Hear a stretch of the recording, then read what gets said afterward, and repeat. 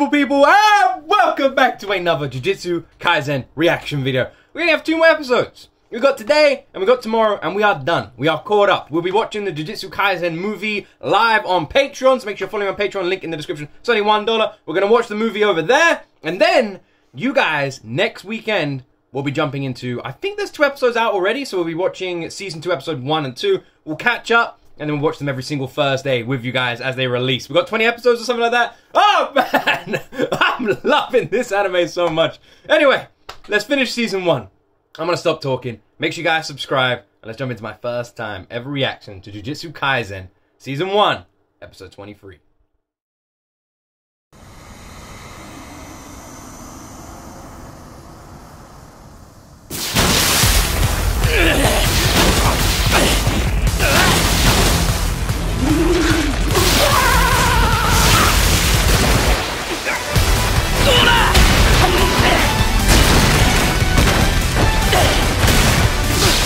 We don't know for sure that this is a special grade curse, right? We don't actually know that. But if it is, this is Itadori for the first time ever taking on a special grade by himself.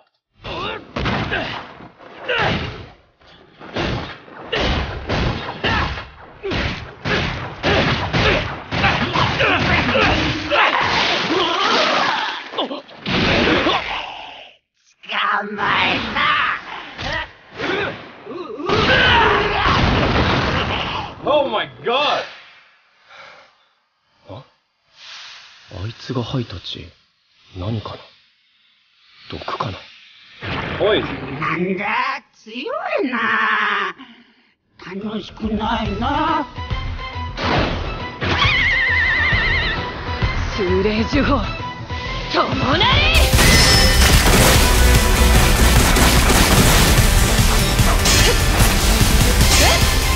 Confused about. So is it this Diglett flipping looking curse that was killing all the kids? Is it this Diglett curse that was killing him? I don't remember it. I thought it was like the blue one.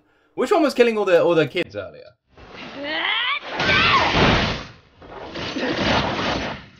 Ah, Fushi!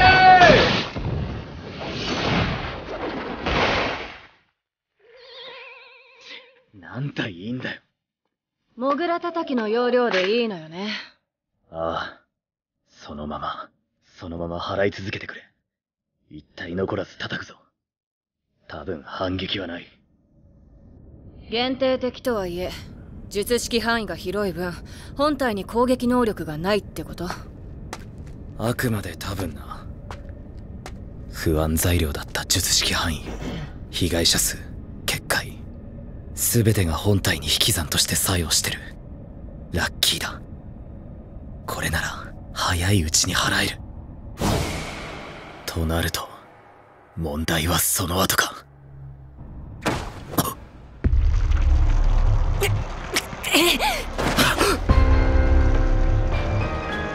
釘崎！問題ない。あんたはモグラを叩け。She is awesome. She is awesome. I love her. She's just like, I'll be cool. You just keep whacking them all. I'll see you in a sec. Oh man, she's so badass. あいつよく吸い込まれるな。She gets sucked away so often. She does. She always does. モグラとさっきのどちらでもない。No. 釘崎。なんだ、あずちゃんかよ。俺も。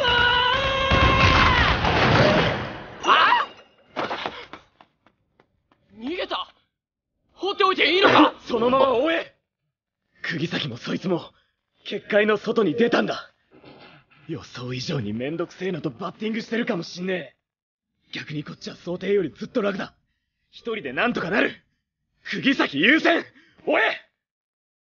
やばくなったら伏黒も出てこいよ。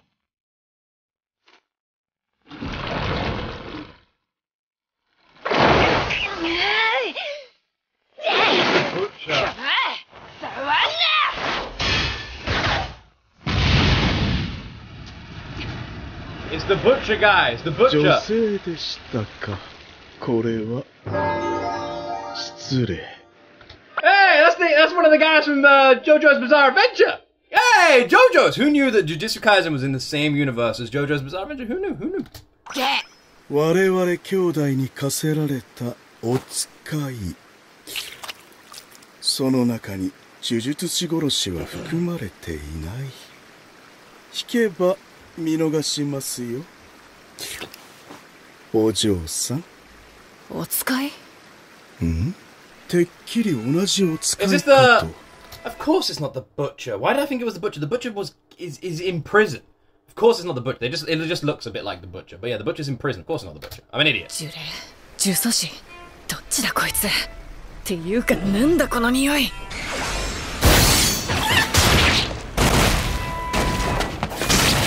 Also, I think we can all tell that Fushi has made a mistake here.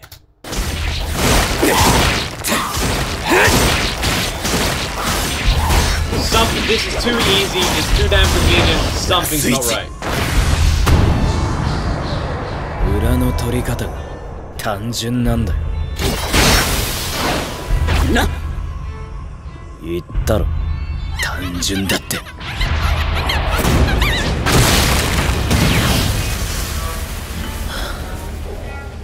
全部払えたか。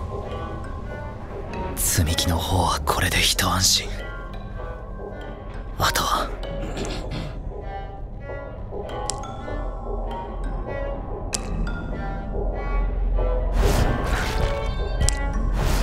生き残り。さっきのが本体じゃないのか。結界も閉じない。なんだ。呪霊の行動パターンに合理性を求めすぎてはいけない。それでもずっと引っかかっていた。なぜ今になってマーキングした人間の呪殺を始めたのか。一人目の呪殺は6月。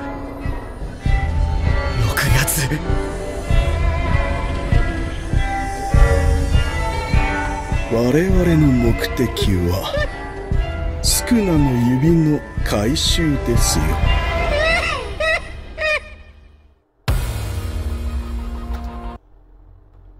Oh shit. Is that the special grade curse from earlier? From a while ago, right? Oh shit. This is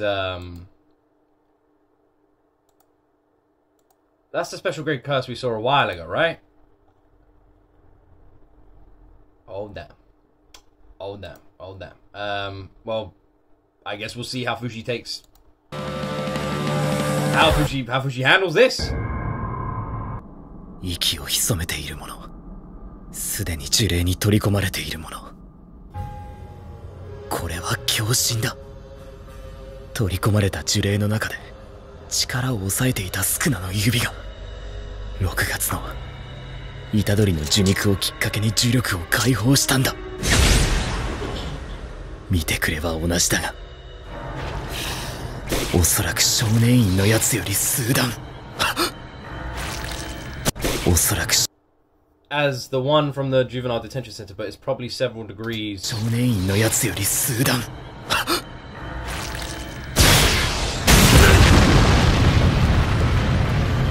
強い。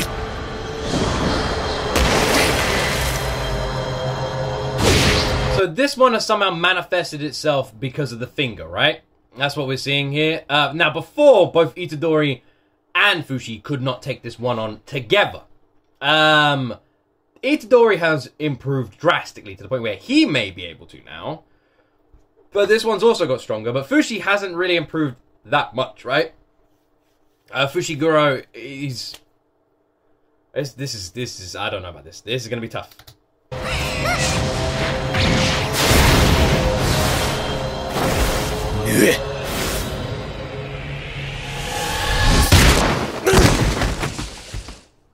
Hi, また僕の勝ち。Go, Joe. 珍しいよね。めぐみが僕に稽古頼むなんて。ユージに追い越されて焦った？ After Yuji surpassed you. 背に腹は変えられませんから。そんなに嫌？僕に頼るの。めぐみはさ、実力もポテンシャルもユージと遜色ないと思ってんだよね。あとは意識の問題だと思うよ。めぐみ、Megumi. 本気の出し方知らないでしょ。はあ？俺が本気でやってないって言うんですか？やってないんじゃなくてできてないんだよ。例えばさ、この前の野球なんで送りバントしたの？自分がアウトになっても野原の塁を進めたかった？それはご立派。でもユージや僕なら常にホームランを狙う。バントが悪いって言ってんじゃないよ。野球は団体競技。So Gojo and Yuji are literally like, they're very, very similar. Gojo's like found his long lost brother in Yuji. They're both like these childish, super badass humans. They're like, hey, you're childish. Hey, you're kick ass. Hey, high five. それに役割があるからね。 And he's saying that Fushiguro is literally the same, but isn't acting it. He needs to be a bit more childish, maybe. あくまで個人競技。他の術師との連携は大事でしょ。まあね。でも周りに味方が何人いようと死ぬ時は一人だよ。君は自他を過小評価した材料でしか組み立てができない。少し未来の強くなった自分を想像できない。君の奥の手のせいかな。最悪自分が死ねば全て解決できると思ってる。それじゃ僕どころかナナミにもなれないよ。死んで勝つと死んでも勝つわ。全然違うよめぐみ。本気でやれ。もっと欲張れ。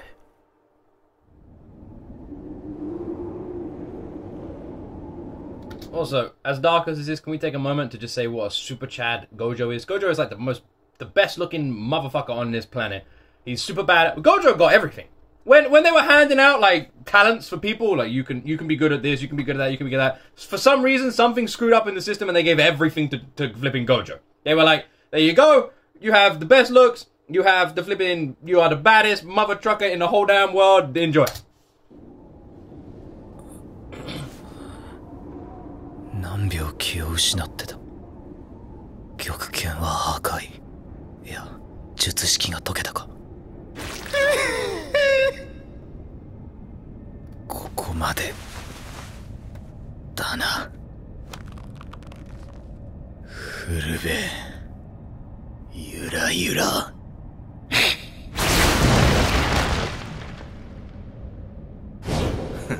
宝の持ち腐れだな。やめだ。呪術師の成長曲線は必ずしも緩やかじゃない。お前あの時なぜ逃げた？影の奥行きを全て吐き出す。具体的なアウトラインは後回し。重力を練ったそばから押し出していけ。イメージしろ。自由に限界を超えた未来の自分をやってやるよ。確かな土壌、一握りのセンスと想像力。あとは些細なきっかけで人は変わる。領域展開。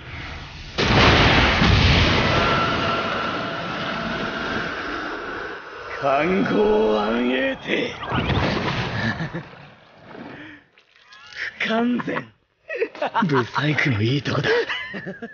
だが今はこれでいい。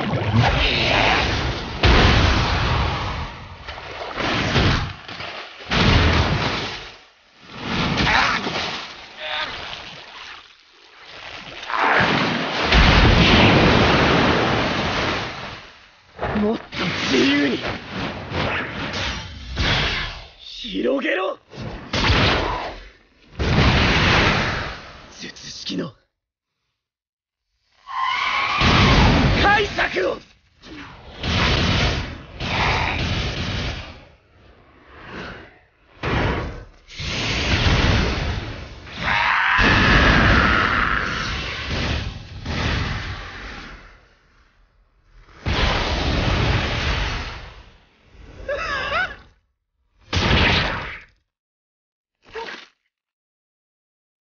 玉剣紺の爪は、あれにも傷をつけた。不意のお前を貫くくらいわけないさ。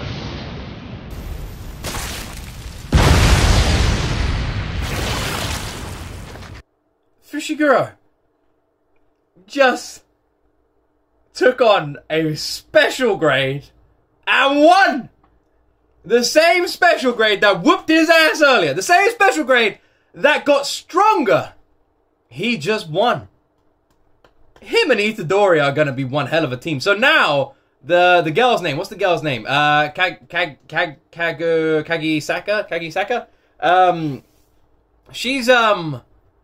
She's trailing behind big time. She needs to step up. Jesus, man.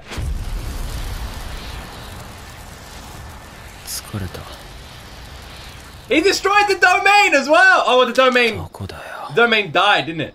And he has the finger. He has the finger that like made that flipping that brought back. So the fingers could like somehow held that curse in it, and they were able to bring that curse back out after Sukuna exercised it. So the curses that Sukuna exercises, you can bring them back. Sukuna holds their energy within him. Is that how it works? So Sukuna exercises these curses. Does he like then absorb their energy? Is that what he does? So could Sukuna technically get even stronger than he is now?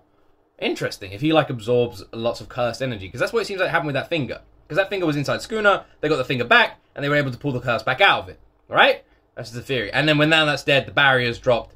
But Fushiguro was able to flip in create his own domain. It was weak, but he did it. Awesome.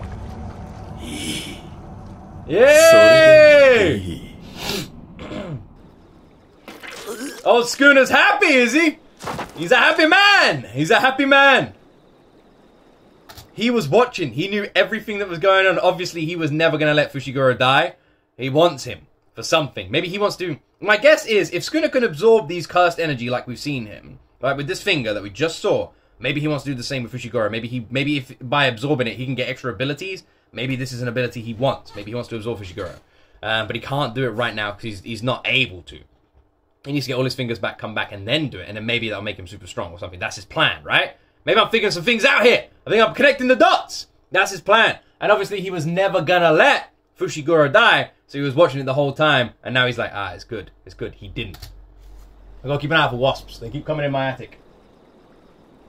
He was watching this whole time. Keeping his third eye closely fixed on the fight. He was like, do I need to step in? Do I need to step in? No, done. I'm good. 他人と関わる上での最低限のルール。わかるか？わかりません。私はあなたを殺しません。だからあなたも私を殺さないでくださいだ。殺しを何に置き換えてもいい。要は相手の尊厳を脅かさない線引き。互いの実在をなす過程。それがルールだ。それを破って威張って腫れ物みたいに扱われて。さぞ居心地が良かったろうな。次俺の前でやったら殺すからな。俺ら、お前に何かしたか？てめえで考えろ。それか死ね。What did they do? He said swaggering about. He was like swaggering about and and other people not swaggering about. That's naughty. What did they do? They didn't even know what they did. 今日こそ池澤たちに言ってやる。僕はお前らのパシリじゃないって。頑張れ、相出し。でも次のターゲット俺になっちゃうかも。だから頑張りすぎるな、相出し。おいデブこら、セリフ変更だ。このデブが今日から僕の代わりですって言ってやる。どうも売るのか、相出し。うるせえ。めぐみ。あれ？あそこで倒れてるの池澤たちじゃ。And his buddies part up with it. 喧嘩しないって言ったよね。There we go. So now we know why he did it. All right.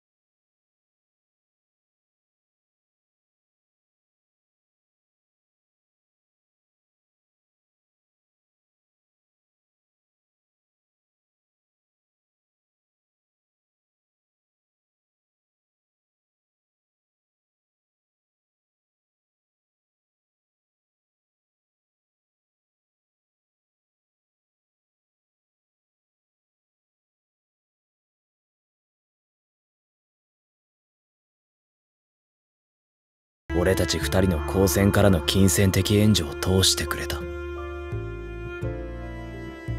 何が呪術師だ、バカバカしい。俺が誰を助けるってんだよ。積み木、何してんのあんた。めぐみくん、なんでもない。ちょっとねえ、それより肝試しの件考えてくれた？行きたくないけど心配だからついてくよ。俺が中3に上がって間もなく積み木が呪われた。正体不明、出自不明、全国に同じような秘呪者がいるらしい。何もわからないということだけが分かって、積み木は寝たきりになった。誰かを呪う暇があったら大切な人のことを考えていたいの。いつも笑って綺麗事を吐いて。人を許せないのは悪いことじゃないよ。それも恵みの優しさでしょ。俺の性根すら肯定する。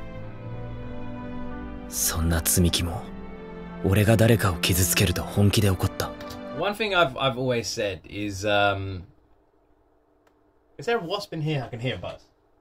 You're gonna watch me live on camera get attacked by a wasp. I had to look around, I can't find one, so if it is in here, it's gonna win. Yeah, one thing I've always said is grudges and hatred and not forgiving people and that sort of stuff, that's a one-way street. If right now you have a grudge against someone, or you hate someone, or you're angry with someone, they don't know that. Right now, they're just living their life. They don't care. They're living their life normally, doing normal things, not thinking about you hating them. It doesn't affect their life. Someone hating me right now in this world doesn't affect me. There could be like 100 people out there who are like, ah, man, I hate G.O.T, that guy sucks. I don't know about it. I'm just sitting at my desk, chill. See what I mean? But they know about it, and it's consuming them, and it's affecting their life. So try and let that go if you can, because the only person it ever damages is you.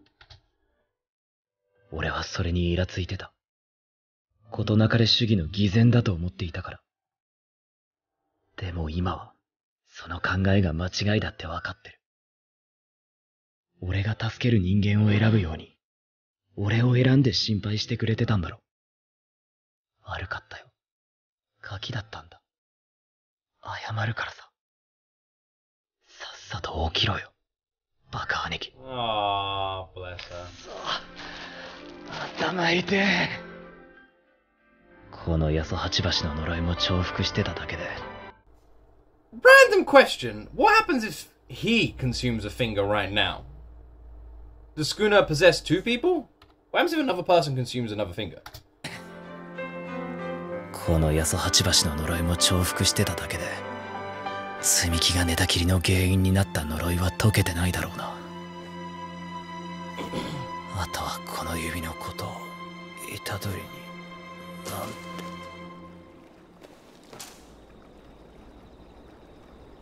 Fell asleep. 急に現れた大きな気配。スクナの指が結界から出たのか。もし指の騎士を払ったのが術師だとしたら、なかなか。だとしても指の特級相当の呪霊とやり合って勝ったとして無傷で済むわけないでしょ。あいつら無事かしら。失言。私が話したことは忘れてください。待てや！こいつ指のところに向かう気か。なめた走り方しやがって。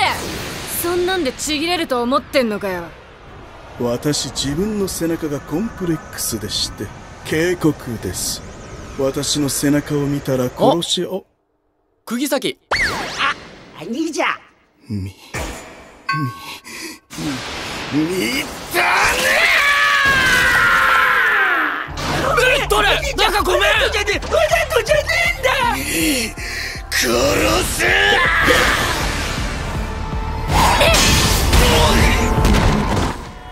じゃあなんでそんな格好してんだよ。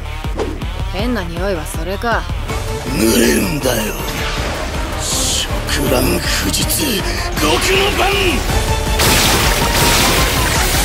死をバチ殺し。 Wasp! Wasp! That's so funny. This whole damn recording, I've been looking for one. I swear I can hear one. They used to chill about the windows. This whole recording, and then that's like, Wasp. That's so funny. Brilliant. Absolutely brilliant.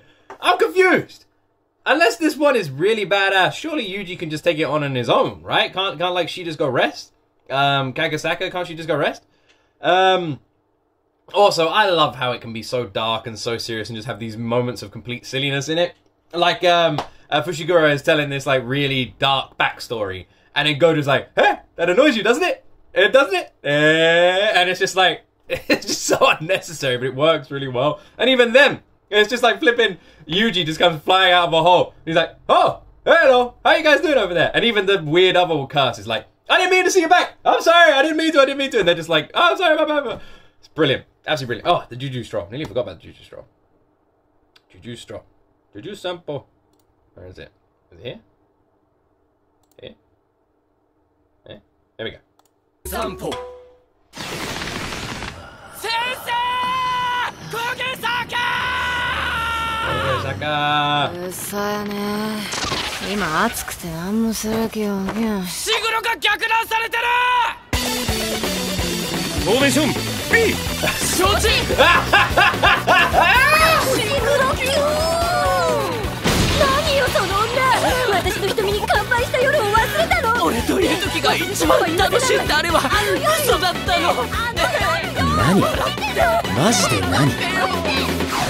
気安く触らないでもらえるかしらん？泥棒猫ちゃんたち！めぐみちゃんはこれから私と一緒にバイオリンのお稽古なのよ。帰るわよ、めぐみちゃん。今日こそキラキラ星をマスターしてもらうわ。大丈夫、気にせず行ってください。駅はここまっすぐです。ありがとうございます。でマジでなんすか？恥ずかしいんでやめてもらえます？ You're embarrassing me. 説明。